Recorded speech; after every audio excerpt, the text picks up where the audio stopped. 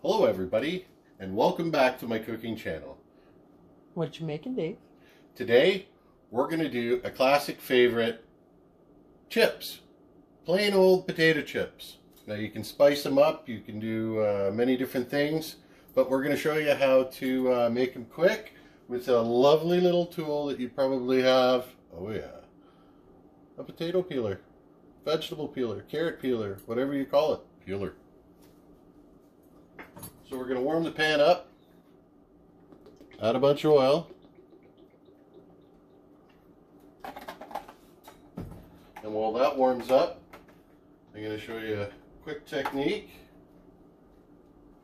to do the chips. So what I've done is I've peeled the potato, cut it straight off, and you're going to want to take the peeler at the very bottom and just start running it up, nice and thin. Now if you want to get creative, you can go lengthwise, and I'll come a little closer to show you what I mean. So you go through the bottom like this to make it, or lengthwise to create a longer chip.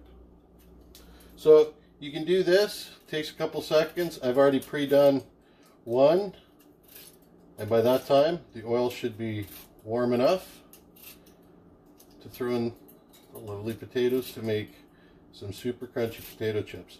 And the cool thing is, the thicker the cut, the crunchier it'll become. Personally, I like it a little bit thinner. They cook a little bit faster. So as you can see, pretty much anyone can do it with a peeler. You can do it with the side of a cheese grater. You can do it with a professional mandolin. But this is a nice, easy way.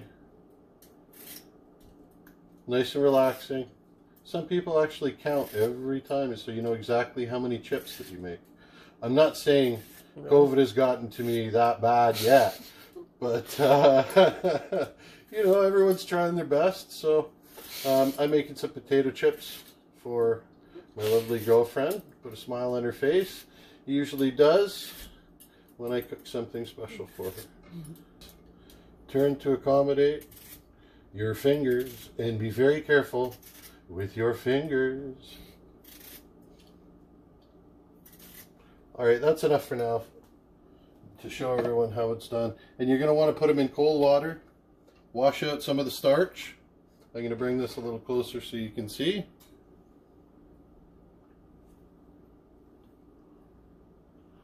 All that starch is washed out. We're going to drain it out, dry them off. Back in 2 seconds to show you how to fry them up. Alright, so what I've done is I've dried them off a little bit. I've just used a little chinois to get some of the water out. The oil should be nice and hot, and it's starting to sizzle and bubble. That's perfect. So we're going to just chop a whole bunch in, move them around until they get to a lovely golden brown. We're going to transfer them to another bowl right here and show you how easy it is to make chips from scratch. Just a couple seconds, a little bit of prep time.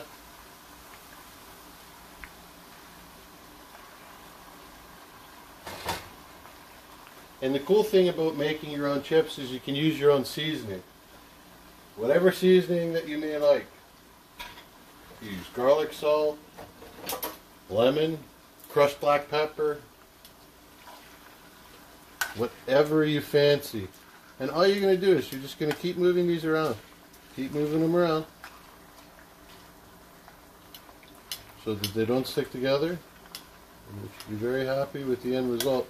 It takes a little bit of time. You can use an air fryer, you can use a deep fryer, you can do many things, but I just do a lot of small batch stuff because basically it's just the two of us. I'm not feeding a large army like I'm used to doing. Seriously, it's another story, another day. But yeah, I have fed an army, literally. So we'll let these cook up for a little bit. You'll notice when they're going to start browning very quickly is when they temper around the edges of the potato. And when that happens, that's when you're going to want to start turning it much quicker, more frequently. But you can just watch it, monitor it. And back when I was running that other restaurant, my mom used to come in all the time and she'd say, I want fresh chips. Like, here we go.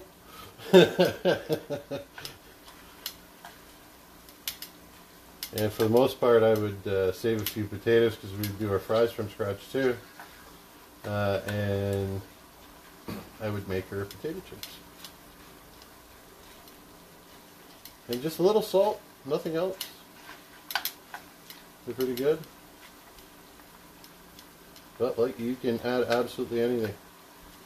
Any spice you like. Heck, you got Kraft Dinner cheese in a can. Like this. Why not? Who cares? Boom! Fun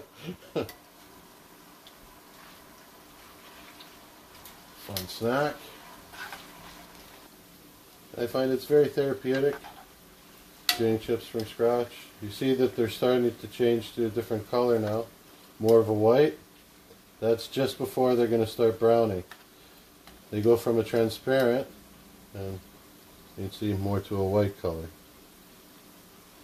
That's when you know we are very close to the chips being where we want them. It happens so quickly, they're so delicate when you cut them super thin like this. And sometimes you break a little of, you know, a few of them, whatever you want to say. But, yeah, they're so nice. It's a nice treat. It's good for your soul. Do something fun. Something that tastes good. Well, apparently that potato was sick in a stay-at-home order too. It just basically took off. Where's the potatoes home? Pardon? Where's the potatoes home? I have no clue. 6 feet under. If you don't obey the stay-at-home order, apparently.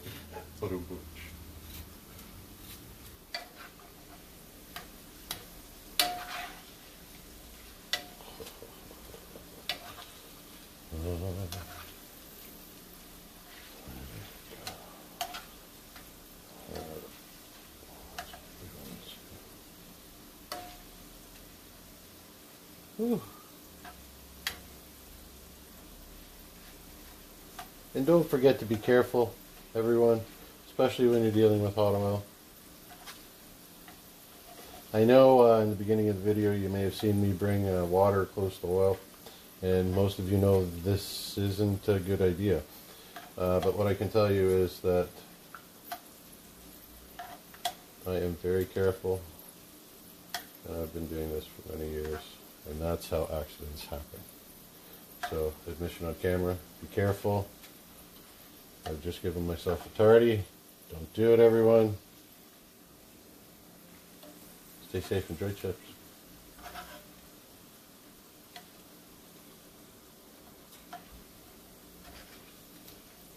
There it is.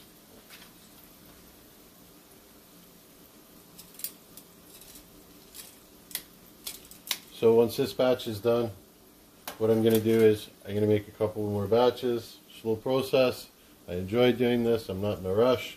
I want to tint the make them brown, like brown them just to the perfect thing. So nice and slow, turny. I'm not in a hurry.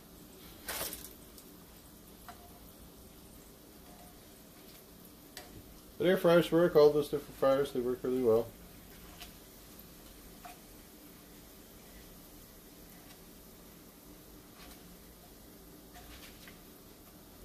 And don't leave them, whatever you do. Make sure you turn the stove off when you're dealing with hot oil. Please. Oh, it's so dangerous. You know, growing up, I've seen it happen to my family, my friend's family, lots of people I knew. Safety. Safety is the #1 priority. So what I'm going to start to do is I'm going to start taking some of these out, putting it into our bowl with napkins, but tool, which will help me do this a lot quicker. Yes. So we can get the next batch again. And it's a bit of a process, well worth it.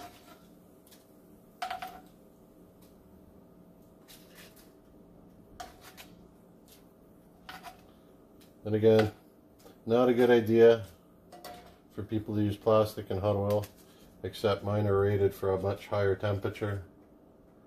So mine are okay. Might want to just check that before you do it. So what's very important, be very careful when you're putting the potatoes in for the second time. Make sure that they're well dried off so it doesn't splash up and hit everybody, cause a fire, because oil and open flame, with a little bit of water, I'm telling you, you have some serious issues, my friends.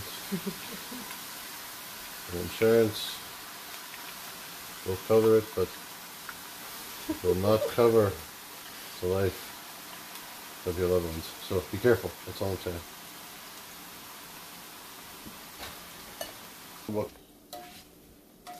Okay, this is the second batch. We're going to transfer it over. And we're going to do this a couple times to show you the end result. And we're just going to put them into the bowl.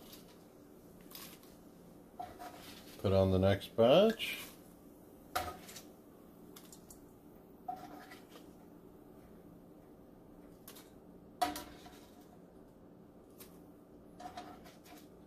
And we will be right back to let you watch this bowl fill up.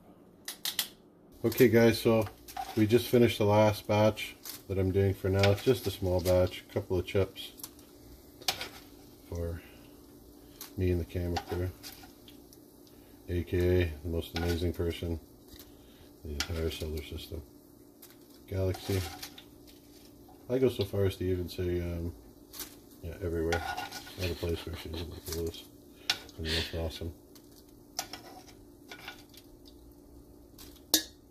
Okay guys, don't forget, if you like the video, click like. Don't forget to subscribe. Make a comment. Thanks for watching. And if there's any other videos or recipes you'd like to see me do, please don't forget to leave a comment. Thanks for joining us.